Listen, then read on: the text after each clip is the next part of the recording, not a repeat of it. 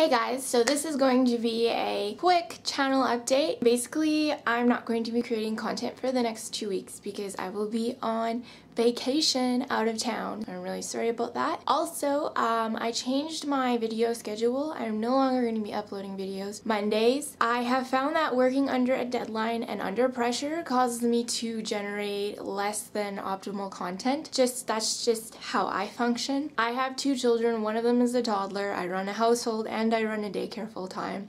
So I have a lot on my plate and I want to make the best content that I can, and I've just found that working under a deadline does not work for me. So I will be uploading videos every week, I promise you that, but it won't necessarily be on the same day. So I hope that doesn't make too many of you mad and that you can just bear with my haphazard schedule, because my #1 priority is to make good quality videos in terms of YouTube. So I figure that since I won't be making any content for you, I would suggest a few other YouTubers that you could check out and entertain yourselves with. I'm going to give out a few shout outs.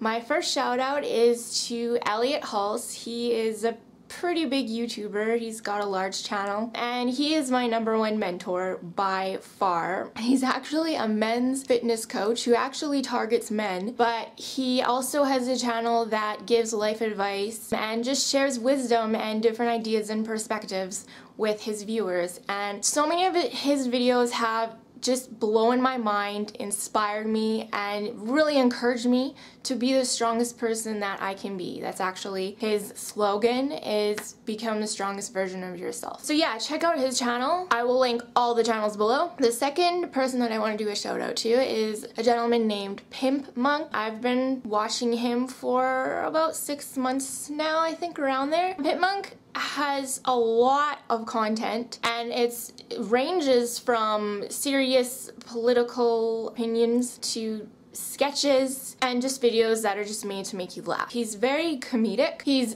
very vulgar, he is brutally honest, and he can be very, very offensive. So if you're sensitive to that kind of content, probably not for you. But if you like being shocked and if you like being entertained by out-of-the-box people, definitely check his channel out. And the last person that I want to give a shout out to is Jared Silva. I found him on Google+, and he kind of sort of has a vlog style channel, I guess you could say. When I watch his videos, I kind of just feel like I'm sitting at the kitchen table with him, drinking a beer and just talking about random things. That's sort of the feel that I get from his videos. It's a very sort of relaxed kind of aura. But probably the thing that I like the most about his channel is that in a couple of his videos, he has gone back and looked at his previous videos, and then he's shared his reflections about them and about who he thought he was as a person. And so through that exercise, he demonstrated being self-objective, being able to view himself objectively through the videos that he made in his past. It's just really neat to me because it shows